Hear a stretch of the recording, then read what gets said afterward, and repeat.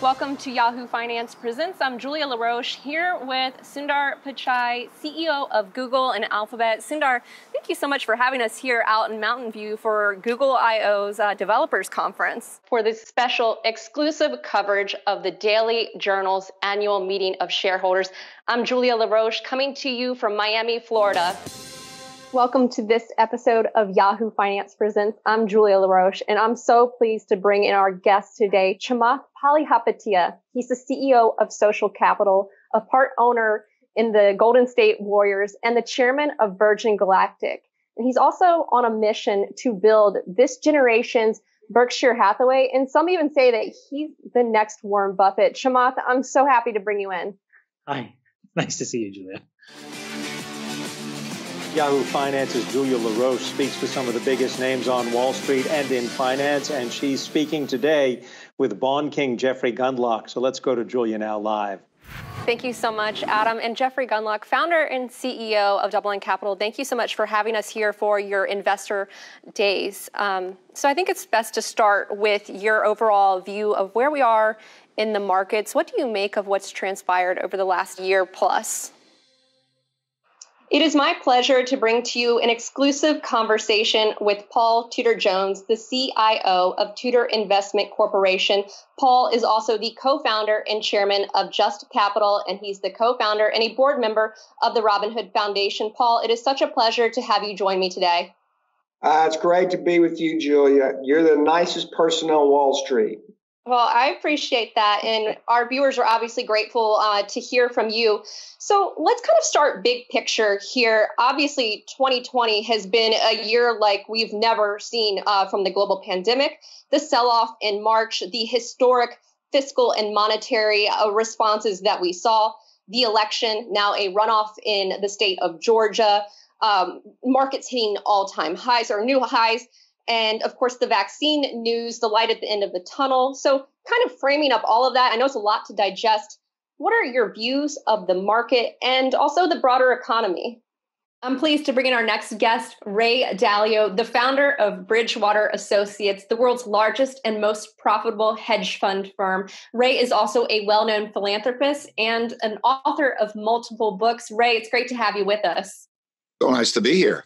I mentioned at the top that you're an author of multiple books, and I know that you're writing one now called The Changing World Order, and you've been talking about three forces at play that were here pre-pandemic. Would love for you to share your worldview with our viewers and listeners. And I'm excited to bring in our next guest. We have Mark Cuban. Mark, I always love how you come with new ideas and solutions, and you think about how to problem solve. It just seems like that's in your DNA.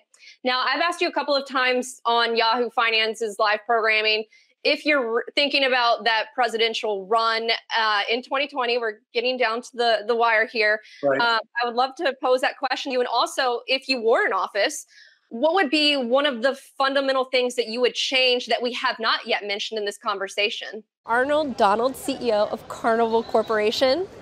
I have a confession for you. Yes. I've never taken a cruise. So how would you convince someone like myself to go on a cruise? Pleased to bring in Bill Ackman, the CEO of Pershing Square Capital Management, also the CEO of Pershing Square Tontine Holdings. Bill, congrats on the big debut today. Thanks so much. Shares are trading up more than 8% right now, $4 billion raised, a record here.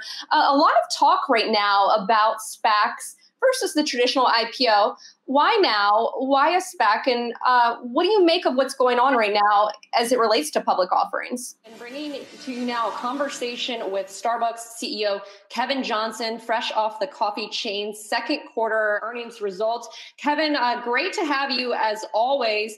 The big takeaway from the earnings call I got was that the sales recovery has happened here in the U.S. And you were talking on that call about how you were even optimistic about not only the back half of fiscal 2021. I should note that you all did raise your guidance on EPS and revenue, but also you talk about growth for the next several years.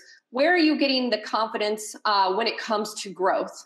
Well, you know, Mark, the challenge for public company CEOs is always balancing short-term results, quote, making the numbers, doing enough buybacks, all while creating long-term shareholder value. So can you talk a bit about your theory about how to balance the two? We're going to dig into the focus performer in just a bit in this conversation, but I guess to follow on to the MyFitnessPal, going back to 2015, in February of 2015, when Under Armour first acquired it for $475 million, that was the reported number at the time. It had about 80 million users. I noticed in the press release today, it said 200 million users. You got a lower price here. What happened? Well, speaking of economics, let's talk about the economy. You know, the data has been looking pretty good, yet some economists are saying that we're due for a recession. So, Lloyd, what is your outlook? You know, Goldman Sachs also turns 150 this year. Technology has really changed financial services since you got in 35 years ago.